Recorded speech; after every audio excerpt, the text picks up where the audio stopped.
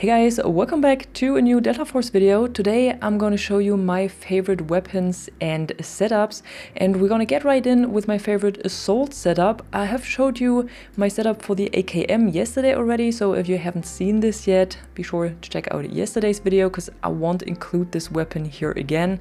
But instead I'm going to show you my M4A1 setup. You can find the codes for all of the weapon loadouts I'm talking about in this video in the description below this video, or maybe also in the pinned comment.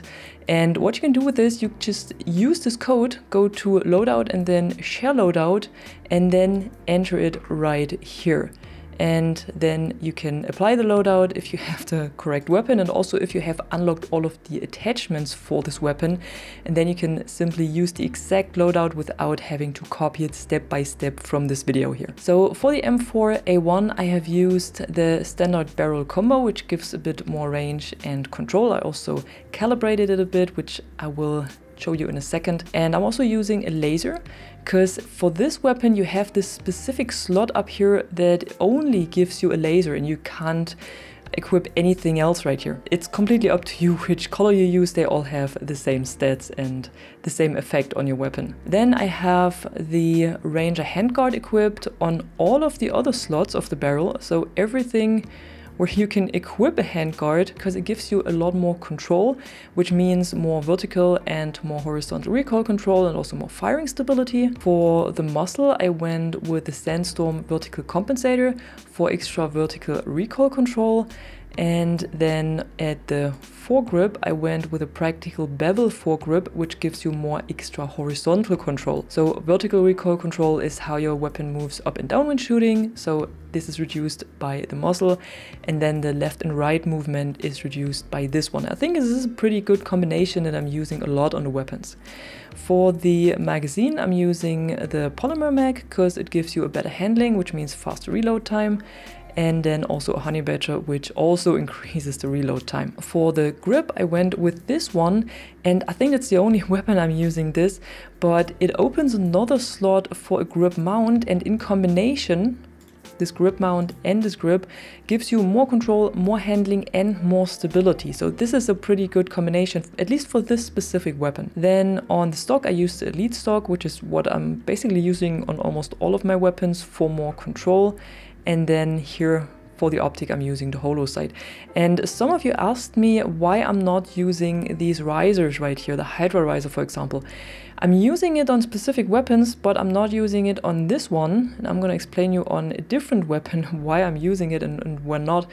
But here I'm not using it because I already have a slot that is only open for flashlights and lasers. So I already have a laser equipped here and I don't need another one, so I don't need the riser as well. Getting into the calibration, which effect it has is basically more muzzle velocity, so you can easier hit moving targets, a bit more firing stability, more extra recoil control, and more moving stability. Taking the weapon to the range, it works pretty well when fired from the hip.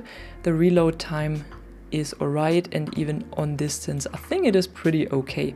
This weapon is a bit harder to control in general, so I think that's a pretty good build here. Then moving on to the medic, here I have two weapons that I prefer, which is the Uzi and also the Scar, but the Scar is also available on the engineer class, so this overlaps here. But we're gonna start with the Uzi. It's a submachine gun. It's pretty fast firing. It's more for close range combat and hip firing, and it's also how I calibrated it. The only thing I've done here is that I'm using the practical long barrel, which gives the weapon more control, what it definitely needs because it has a strong vertical recoil, and it also gives a bit more range and muzzle velocity, which is very helpful when you have to engage with targets on medium range. Then I went with a Poseidon flash hider here, which gives you control and takes a little bit of the accuracy away, but this is mainly for hipfire accuracy, so it doesn't really matter and it's just a little bit. When you're standing right in front of someone, you will still hit them perfectly. And then on the handguard, I went with this one, the performance handguard, because it has a pretty good combination of stats. So it gives you a lot more control, it gives you a little bit of handling, bit of stability, and bit bit of accuracy, and with a normal handguard it might open up more slots for other attachments, but I found that this one actually works the best. And then for the magazine, I'm pretty happy with the normal one, because I don't really want to take the lower ADS speed and lower reload time of these ones, and instead I went with Honey Badger for faster reload time. The stock is again the Elite Core stock for more control, and here on the optic it's always the holo sight for me. What you can do here as well though, and that's what I meant with the risers, is equip the Hydra riser, and this opens up a slot for another laser. So then you will be able to equip a laser in addition to this, which is something you cannot do anymore with this handguard. So that's something you can do as well, and will also increase your hipfire and everything a little bit again. So I played the weapon without it and it works pretty well, but if this is not enough for you, you can also use this build here. I'm gonna copy this one for you in the description below. Taking it to the range, hipfire is, I think, incredibly good. I love it, but you can still hit targets very precisely on mid-range. Next up we have the Scar battle rifle, and I think this is actually one of the most beginner-friendly weapons in the game, even without any attachments. You haven't unlocked them yet, but if you've unlocked all of the attachments, what I would recommend to use is, again, we have this riser meta here, so you can use an optic plus this Hydra riser, plus you have a laser sight on top here, because what you can do then when you have the laser here is equip all of your barrel with these handguards again. So you have the Ranger handguard for more control, equip this over and over as much place as you have on your barrel. I'm using the practical barrel again. It gives you a little bit more control and again a little bit more range and muzzle velocity. Range might not be so much important here on the Scar, but the muzzle velocity is, and I think it makes it a little bit easier to engage on longer distances. Then again, I'm using the Sandstorm vertical compensator for extra vertical control, and then again on the foregrip, the practical bevel foregrip for the extra horizontal control. Then again, no special magazine, but this fast mech pouch thingy right here. And here I also went with the rear grip, with the AR heavy grip that opens this grip mount. And it also opens up more control, handling and stability, and basically twice, because they both have the same stats. And then at the stock, I went with the advanced combat stock, because it also gives you more control, handling, stability, and accuracy, and I also calibrated it.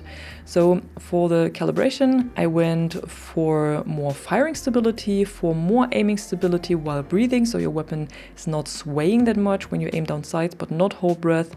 And then for a lot more moving stability, which means when you AD, your weapon is more stable. And I think especially on PC you do this a lot. Taking this one to the range, hipfire is almost the same on all weapons, at least it feels like it is, but you still have a pretty good accuracy on medium and long range. And I think for a Scar this works pretty well, and it actually has very low vertical recoil. Then moving on to the engineer class, it's again the Scar, and then I'm also using the G3, and this is actually my absolute favorite for the engineer class. I don't know why, but I really love this one. I loved it in the alpha and it still feels amazing. So what I'm using here as well is this Hydra riser with a laser sight and also my favorite holo sight. Again, this combination works pretty well here, and you also don't have to take away a slot for these handguards to use a laser sight. So again, for the barrel, I'm using the enhanced standard barrel, but it also comes with more range and muzzle velocity and also more control. And here I packed everything full with these Ranger handguards again for more control. This weapon really needs it. And here also the Sandstorm vertical compensator for extra vertical control, and again the same bevel foregrip for the extra horizontal control. Again, nothing new at the magazines, same combination here. And for the rear grip, I didn't use anything here. I still stick to the default one, because the two ones that are available, they don't really give me anything that I want for my weapon. So I better stick to the default one here. And for the stock, again, the Elite Core stock, more control and a little bit of calibration that gives you more firing stability, more extra control, and more moving stability. Going on to the range, it looks a bit ridiculous with this riser, but I feel like, I mean, on hipfire, it's not really a hipfire weapon. It still works pretty well, but what it's actually made for is this range, and that's how it works incredibly good. Even on longer range, this recoil is so low, and you can really laser people on this range, and yeah, I really love the weapon. And then lastly, we have our recon, and here I also have two weapons. One is the R93 sniper and one is the mini M14. This is my probably second favorite weapon in the game. I really love to play this one when I'm playing as a sniper. It might not be the best weapon in its default setup, but once you equip this different frame system here, this turns into a completely different weapon, and that's also how you should play it. So with this advanced frame system, you have more control, more handling, and it expands the modification slots, so then you can equip all of the good stuff here, all of the handguards and everything. And that's also what you should do. So for the barrel, I went with the enhanced barrel to give it a bit more range and muzzle velocity. This is definitely necessary on this weapon. It also maybe control not so much, but it gives you more control, so we're not saying no to this. Then again, of course, the Ranger handguard for more control on both sides. And also here I'm using the Poseidon flash hider for more control. The Sandstorm is available here with the extra vertical recoil, but then you don't have a foregrip that gives you extra horizontal recoil. So I felt like I wanted to balance this a little bit, so I went with the extra control here and then with the extra vertical control right here. I'm not using a bigger magazine again, and then for the stock I also went with the Elite Core stock. I think this is probably the perfect stock for all weapons. And then one more word to the optic and also to the risers. I'm not using a riser here for a specific reason, because when I equip a riser here, this Hydra riser, it still opens up a slot for maybe a laser and a smaller optic.